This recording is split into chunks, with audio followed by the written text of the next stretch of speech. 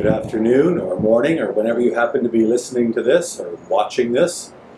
We're about 2 or 3 weeks now into our lockdown and stay-at-home order, so I thought it was probably overdue to just make a little video and say hello, let you all know that I'm missing you, that I'm really looking forward to having you all back here, but also, more importantly, to let all of you know that you are being prayed for every day.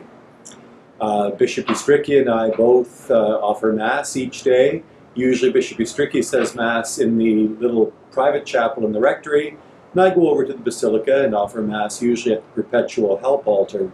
And I chose that altar in particular because in a time like this I think we really need to go to Our Lady, who is always our help in trials. But in Mass every day we bring all of you and your intentions to the Lord. And if any of you do have particular intentions you want prayed for, please feel free to call or to email and let us know. Now, if you call, you may hear a new voice on the other end of the phone. Susan Potvin is our new secretary. Sharon, our former part-time secretary, has moved on to another career path right now. We wish her very well and we thank her for her great work here. And of course, Angela, our full-time secretary, is still off on medical leave. Please do keep her in your prayers. The rest of us, well, we're plugging through, probably much like all of you are. Very much looking forward to lockdowns and stay-at-home orders to be over and lifted, that we can get back to somewhat of a normal life. Some of you have probably also heard that our Holy Father, Pope Francis, has started a rosary campaign for the month of May.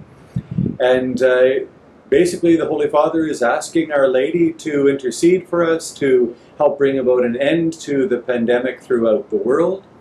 And it's an interesting rosary campaign.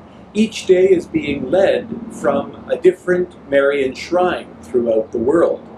And I'm not exactly sure of the place that you go online to find it, but you can actually take part right in the rosary being led by someplace in the world.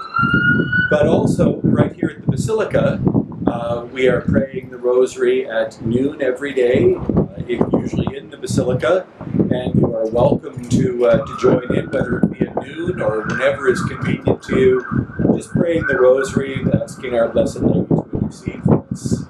And of course, it's also, as many of you know, the year of St. Joseph. And so every day here we pray the Litany of St. Joseph for our country and for an end to the coronavirus. I don't really have a whole lot of news for you. I just wanted to say hello. Hope you're all doing well and staying safe. Let you know that you're being prayed for, and let you know that I really hope to see you all back soon. God bless.